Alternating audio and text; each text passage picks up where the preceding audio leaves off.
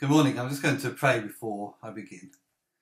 So, dear Jesus, we thank you so much for the opportunity to come together today. And as we hear your word, I ask that you will come and speak into our hearts and make yourself known to us once more. Amen. What is truth? This was the famous question asked by Pilate during Jesus' trial in front of him. The Jewish authorities had handed Jesus over to Pilate because they themselves did not have the power to execute him. Pilate takes Jesus into his palace and starts to interrogate him. He asks Jesus, "Are you the king of the Jews?" Jesus responds by asking Pilate what he thinks rather than what others have said to him. Pilate then asks, "What is it that you have done?" Jesus responds by talking of his kingdom not being of this world, but of some other place. And in doing so, he opens up the truth to Pilate. However, Pilate thinks he's got one over Jesus, and he asks, "You are a king then?" At this, Jesus fully answers, "You are right in saying that I am a king. In fact, for this reason I was born, and for this I came into the world, to testify to the truth. Everyone on the side of truth listens to me." "What is truth?" asks Pilate. And at this he goes to the people outside and he offers to release Jesus, as was the tradition at the Passover. What is truth? Jesus came to testify to the truth. Pilate had no interest in truth, or at least does not accept that there is one objective truth, as opposed to different things being true for different people. In today's passage from John 8, Jesus speaks of those who follow him knowing the truth and that truth will set them free. However, we live in a time and a culture which is described as postmodern. The rise of politicians such as Donald Trump have meant that many people are referring to a culture of post-truth. What is meant by this is that truth cannot be objective. There is not just one truth out there which we either have to accept or reject. Instead, there are many truths out there because everybody has a slightly different perspective on what was said or done, or how their actions or somebody else's actions were perceived. We even seem to have plumbed to new depths of saying that truth is merely about who can shout the loudest to make their version of events heard and accepted by the most number of people. And sadly, this is not a new way of looking at truth. Pilate looked at it in much the same way. "What is truth?" he asked. For him, truth was what was politically helpful to him at any given time. He did not care about whether Jesus was a king in this world or in another world. He did not care whether Jesus had come to tell him about some deep meanings of life. What he cared about was whether he could deal with the situation and keep down a riot. The only truth that was relevant was whether the best way to deal with Jesus was to have him released, to have him executed, or to have him handed over to the Jewish people to do to him as they would. However, Jesus spoke of a deeper truth, one which, if it was accepted, would set people free. In John 8, Jesus makes it clear that the freedom that he brings through the truth that he shares is not about being physically captive, but is about being set free from the chains of sin.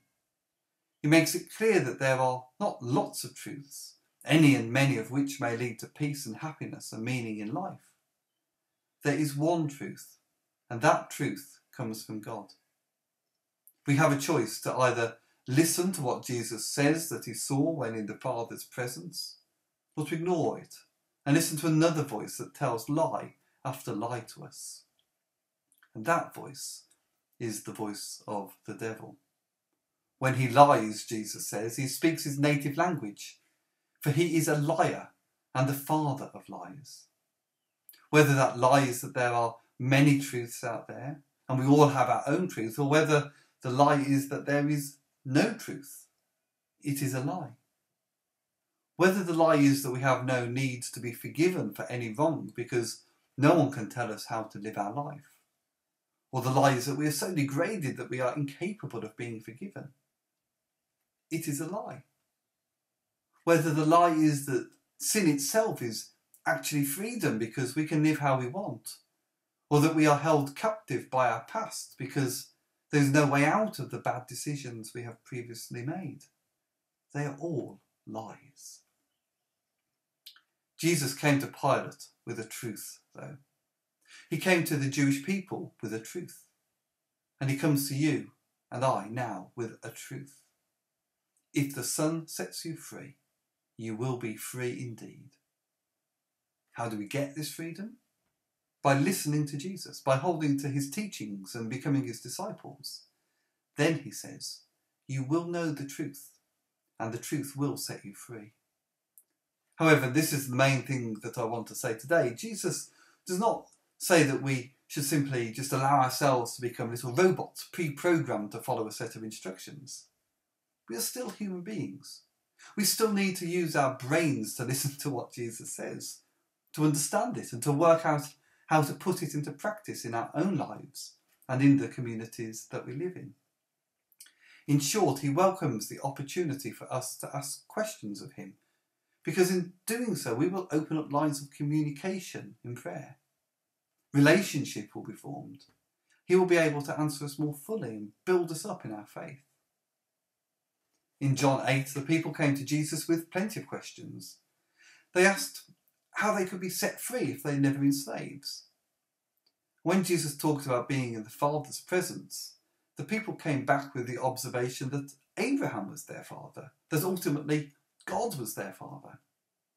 In none of this did Jesus ever tell them that they were being impertinent for asking questions, that they should just accept what he said and go away. Instead, Jesus used the questions to open up the truth to them and to point out that by rejecting him and looking to kill him, they were in fact rejecting the God they called Father and listening instead to the father of lies. The problem that the people had was not that they were asking questions, but that they had failed to follow through on what they had discovered as a result of asking their questions. Plenty of people through history have asked Jesus these questions about his claims and his character. Some have followed through, and some have not. But there do appear to be three main responses that we see, though. Firstly, there is the Pilate response. I've got a problem, Jesus. And the only reason that I am asking you these questions is to see if anything you say can help me reach the answers I need to get to. I'm not interested in truth itself, but only what works for me. And this is largely the response of many people still today. As a society, we are not particularly interested in objective truth. A phrase that seems to underlie it all is, that may be true for you, but it is not true for me. Truth is about what feels good, and if it feels good, then it is true. Even if somewhere down the line it hurts other people. And it will do, because it is a truth that is based upon self-interest, rather than loving your neighbour. Secondly, there is the John 8 response of the people who were listening to Jesus. We are asking these questions of you, Jesus, because we are genuinely interested in what you have to say. However, we don't really like what we hear, because if we accept what you say, we will have to change the way we live drastically. And I can think of so many people who believe that there is a God, but decline to have a personal relationship with him through Jesus because of what it means for their lifestyle. For the Pharisees in Jesus' time, it was about having to give up their status, their power, and their rules and regulations. For people today, it is often about having to give up on casual sexual relationships, the pursuit of money, and the notion that they are in control of their own lives. Thirdly, there is the response of King Nebuchadnezzar in the passage from Daniel 3 that we have heard read. After the king had issued his decree about everyone worshipping his golden god, he was furious to find out that Shadrach, Meshach and Abednego were refusing to do as ordered. So he ordered them to be thrown into the furnace. Upon seeing the three men together with a fourth who looked like an angel, he had the men dragged out to find that they were not even singed. As a result, he gave praise to God. He congratulated the three men for standing their ground. However, he went too far And he ordered that anybody who said anything against God was to be cut into pieces and their houses destroyed. For there is no other God who can save this way, he said.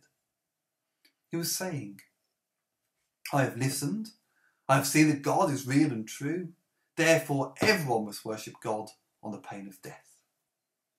However, Jesus says that we all have to make a decision for ourselves. Do we listen to God and follow? Or do we listen but go our own way? He is willing to answer our questions, but he does not force himself upon us.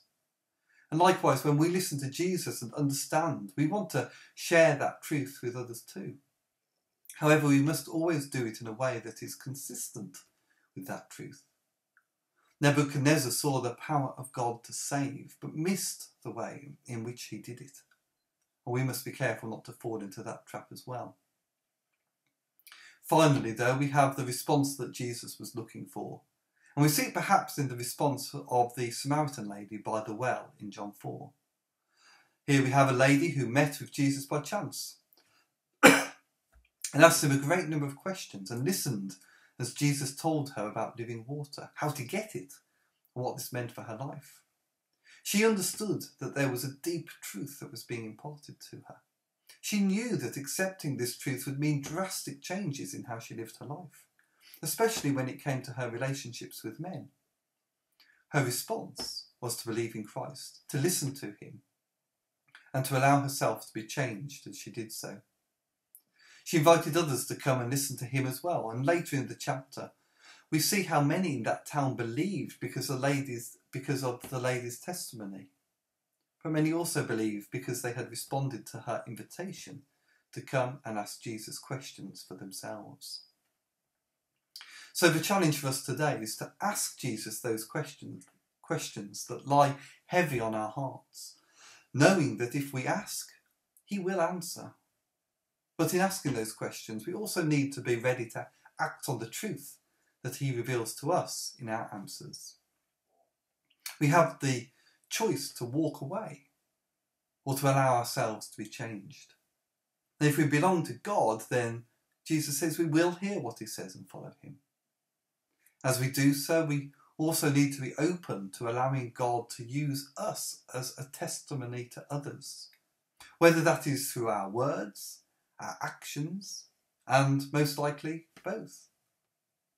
He asks us to go out and invite others to ask their questions too, not through forcing them to, but by telling of what God has done for us. And as we invite others to come into Jesus' presence to ask their questions, we trust God that he will reveal the truth to us and to them, and that the truth will indeed set us free. Amen.